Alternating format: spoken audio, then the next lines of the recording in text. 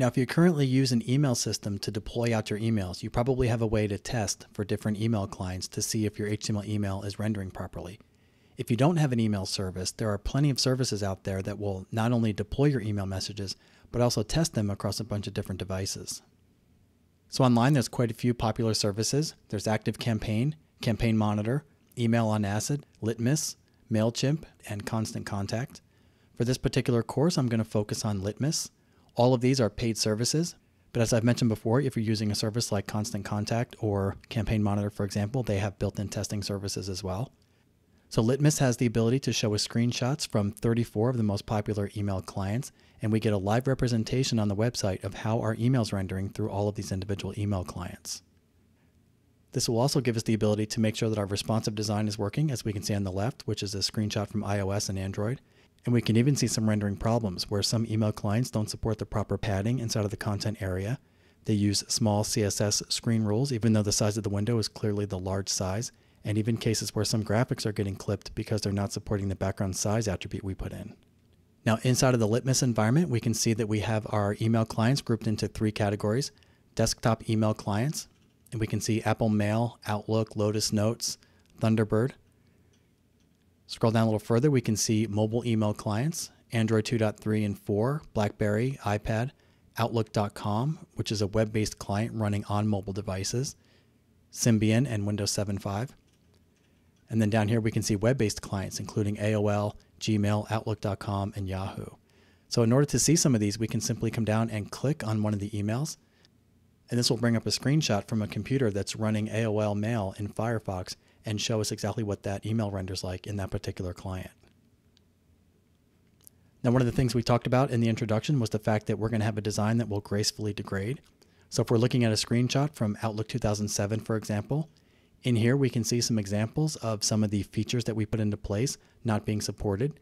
So we don't get the rounded corners on the Learn More button, we don't get the drop shadow, and we don't get the ghosted background behind the content area here. And if we scroll down, we can see that the padding's not supported on the anchor tags either. But again, we designed this in such a way that if certain design elements fell away or degraded, the continuity of the overall design still remains intact.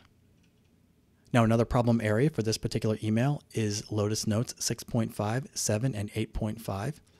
Lotus Notes 8 renders perfectly, but there's something about 6.5, 7, and 8.5 that's not supporting the padding on these individual elements here. And later on in the course, I'll give you some suggestions in case you need to support these email clients. Another interesting quirk is on Windows 7.5. It doesn't support the responsive design techniques, but what it does do is scale the entire viewport. So while we don't get the benefits of the responsive design rearranging the screen, we do see the entire composition scale down inside of the viewport. Now, if we look at our design inside of Gmail, the layout works perfectly. However, Gmail does not support responsive design. So if we load our email through Gmail on a mobile device, Gmail will not honor the responsive design rules. So we'll still get horizontal scrolling, even though we're on a device that, if it were using its native email application, would support the responsive design techniques. Now, a web-based email client that will give us some problems with responsive design is Yahoo Mail. As you can see, the window size here is much larger than 510 pixels. However, Yahoo Mail is referencing the smallest screen size in our media query that's set for 510. So as I scroll down, you can see that all of the design styles that we put in the smallest screen size media query is now showing as the large screen inside of Yahoo Mail. Now, I did set the media query for the smallest screen to be as low as 100 pixels, just to see if there was a minimum threshold on the size here that was making Yahoo use the small screen size. And even setting the smallest screen to 100 pixels gave me the same results here. So while all of the other email clients either just had problems rendering the HTML email in general, none of them had a problem with responsive design rules like Yahoo Mail does. So if Yahoo Mail is one of the clients that you have to support, I would recommend not putting in some of the responsive rules. So you can use the same exact layout that we've been working on in this course and just don't apply the responsive rules. And we'll talk more about that later in the course with suggestions for Yahoo Mail. And the last problem area I want to take a look at is Blackberry 5. We can see here this has a full graphical email client inside of it, but you'll notice that the TD tags on all of the individual rows aren't expanding to be the width of the full table they're inside of. Now, this is not typical behavior for TD tags, and later on in the course I'll offer suggestions for what you can do to modify the code to work in Blackberry 5. And with the exception of just a few HTML email clients, you can see that this design, with its complex design and nested tables, is rendering properly in most of the common email clients that are being used today.